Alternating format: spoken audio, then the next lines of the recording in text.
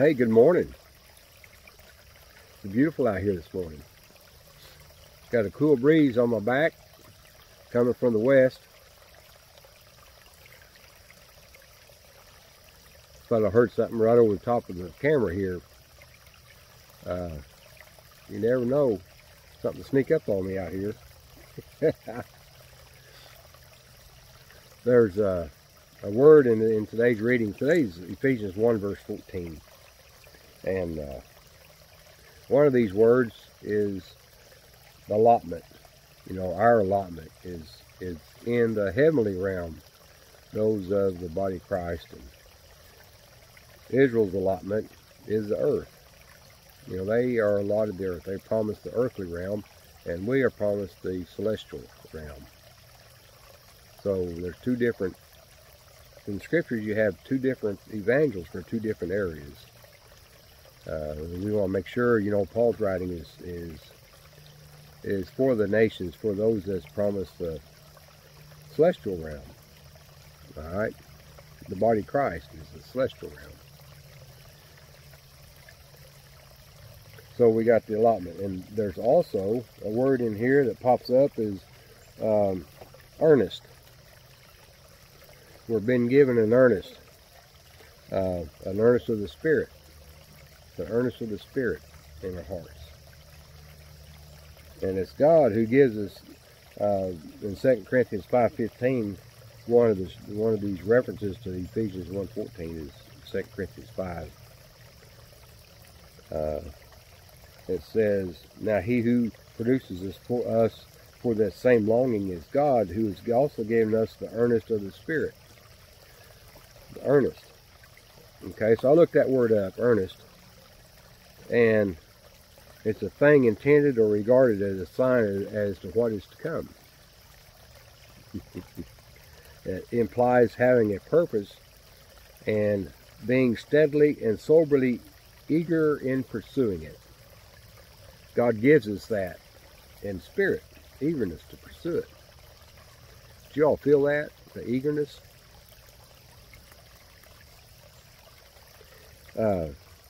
Well, we do. We've got it. So, Ephesians 1:14 and found in Paul's writings. And this is the references to it. Let's see how it comes out. There's not that many to it. Which is an earnest of the enjoyment of our allotment to the deliverance of that which has been procured for the laud of his glory. For you did not get slavery spirit to fear again, but you got the spirit of sonship, in which we are crying, Abba, Father.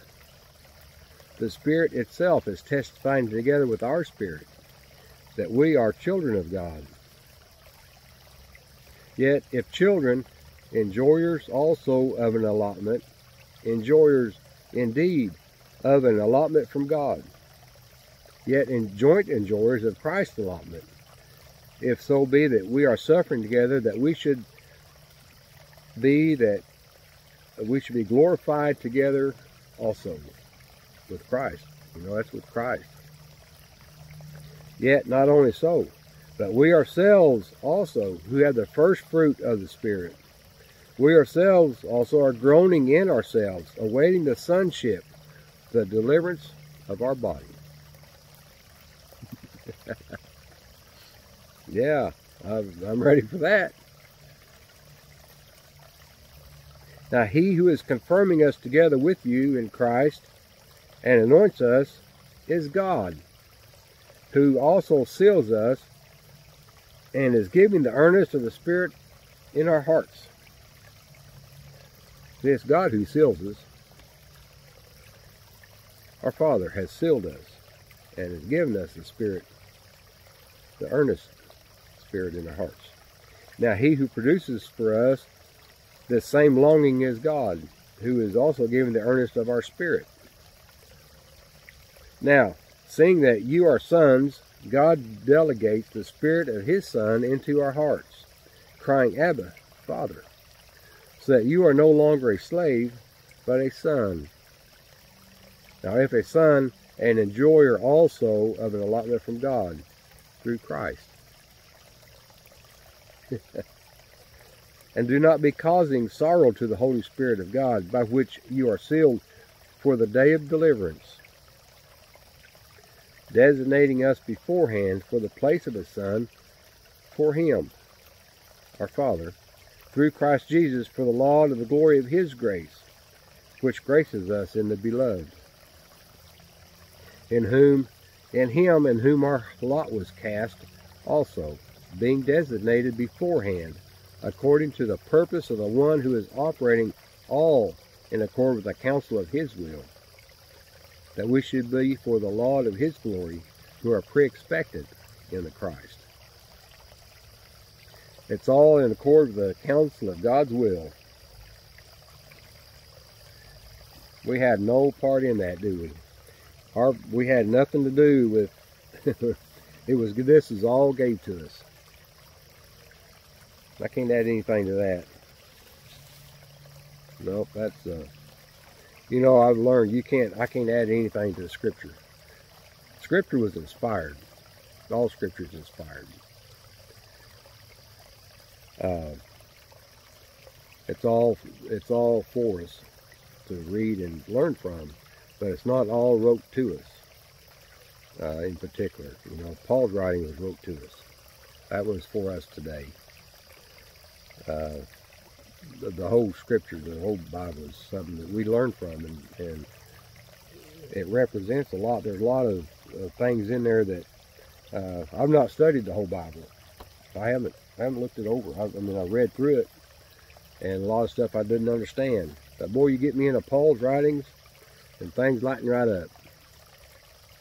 I never have studied Revelation, the book of Revelation. Never have.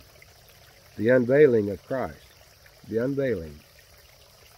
When we was in the worldwide, they call it, when the preacher would stand up there and call a book out, as UN is what they call it by. The unveiling was known as the UN. You have Matthew, Mark, Luke, and John, and they use a lot of the Old Testament, but Revelation was referred to as UN. Unveiling.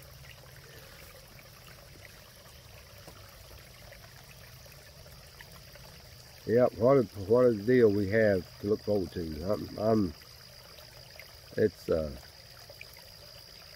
Marcia and I talk about that all the time, and it's getting closer and closer. We was talking the other day, how long are we going to be on this earth and at our snatching away, or how long will it be before we can be able to come back to assist those that those loved ones that didn't understand Paul's writings, that didn't get snatched out. How are we going to when are we going to be able to come back and help them? I believe it'll be pretty quick. Christ is our example. Look what He done. He come back in His glorified body. He came back and revealed Himself to the apostles in the room. Remember that? He went to the room and just appeared among them.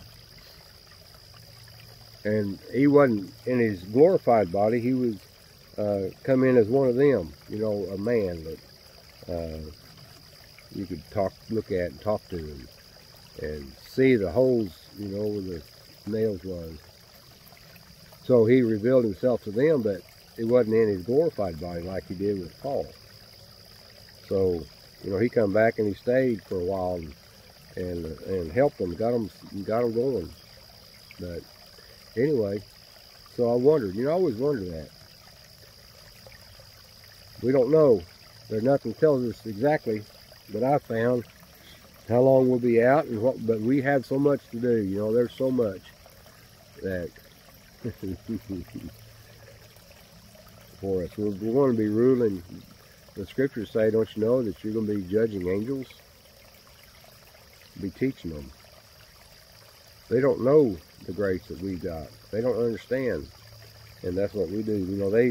They don't understand what we do. But I'm sure they're watching us and anticipating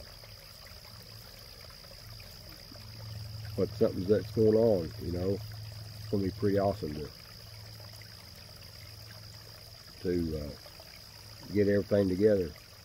Work with Christ, ruling and reigning with Christ. Never in my mind, you know, I never dreamt anything like that. And here it is, you know, understanding scriptures, it tells us we'll be ruling and reigning with Christ. And even judging angels, teaching them. It's pretty amazing. But anyway, I'm rambling. I want to get back up. I got things we got to get done. I got some canning work to do. And my mother-in-law called me last night. She said, "Hey, we need a canner. If you got a canner, we got some beans we got to work up." So I'm going to run her a canning, her canner back up to her today and get some beans worked up, put them in jars, because winter's coming. It's going to be cold. So it's going to be an awesome day. Let's go see what God's got for us, shall we? I'll talk to y'all tomorrow. Have a good day.